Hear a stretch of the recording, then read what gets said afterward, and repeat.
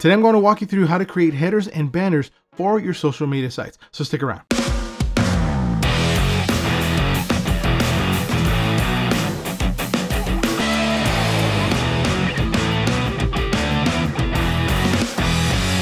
Hey everybody, what's going on? Claudio here, and welcome to my channel where I share tips, tools, and tricks to help you share your story. Today I'm going to walk you through how to create headers and banners using Adobe Spark Post. I'm going to walk you through the process of creating a folder and organizing those headers and banners within there, and some shortcuts on how you can speed up that process. So let's go ahead and jump right in. I'm right here on my dashboard in Adobe Spark Post on the web. The first thing we're going to do is click on the projects icon on the left here. So you can see I have all of my project folders here. This is great for staying organized for all the different projects you work on, if you have any clients or just different, again, projects that you may have. I'm going to click up here on the right hand side. Tiny little icon there is to create a new folder. I'm going to call this headers, banners. Click create. So now when I create these headers and banners, I'm going to do them within this folder. They'll stay organized in there. So let's go ahead and click in there. As you can see now, I'm ready to create content. It says here, create now. If I click on that button, it'll take me to some template pages, but I'm going to start from scratch here and go and click on the blue plus sign and choose custom graphic. Here, I have the different grouped size options to choose from. I'm going to go with the social profile because this one will give me my headers, covers, and banners. You can see here, Facebook, Eventbrite, you got Twitch. So I'm going to go ahead and go with the Twitter header here. If you don't see any other one, that's okay. We can recreate it by adjusting the project. I'm going to click on next and then going to add the image that I'm going to be using as my header. So let's go ahead and find that one. I'm going to click on the plus sign and then add some text. I can choose from the template text that are there. There's some great ones. So if you don't have one in your mind, you could always choose one of these, but I'm going to go ahead and add my own text and start with my name here. And click done. Make some adjustments. I want that to kind of line up. And I don't like the way that font looks, but that's all right. We can go ahead and change that out by clicking on the style of text. Go with that one. And if I want to maybe add a kind of effect, maybe a background to that text. So let's go ahead and go with kind of like a shadow.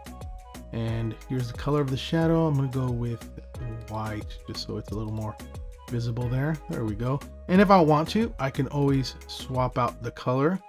So if I want the text to be white, I can do that and then make the shadow be the other color. But I'm going to go ahead and go with that right there. And then I'm going to go ahead and click on that text and duplicate it just so that I make sure it's consistent. And maybe down here, let's click on this and go media and more. And then maybe make this one a bit smaller. Oh, wrong one. We want the size to be smaller, which is up here. So let's go maybe with, let's choose 25. There we go. Maybe just a little bit bigger. So there we go. We kind of have my banner with my text here. So the next thing to do here is let's name this one. And this was my Twitter. So I'm going to go Twitter header, banner, cover, whatever you want to call it. Hit enter. And now I'm going to head back out to projects.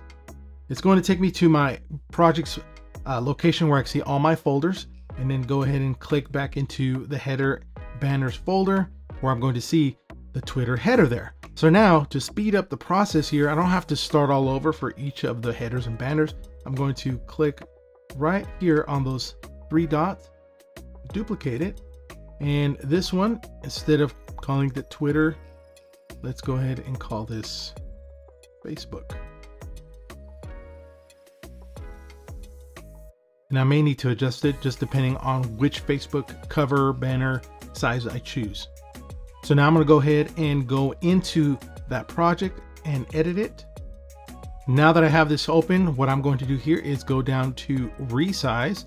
And as you can see here, now all the other headers and covers will pop up. So let's choose LinkedIn options. So notice how it adjusts. So then what I can do is I could either leave it the way it is or maybe adjust my picture a little bit. Kind of like the way that looked right there at the top. And then up here, again, because we're using the LinkedIn, so I'm going to come up here and change this to LinkedIn. And this is a profile cover, so I'm going to name it such.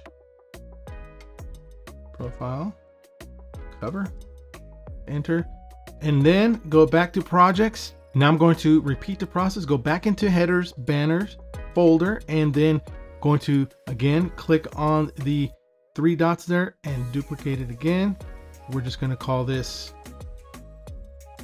let's call this, leave it as profile cover, duplicate it, because then when I go into the edit section, I can adjust the name of that project.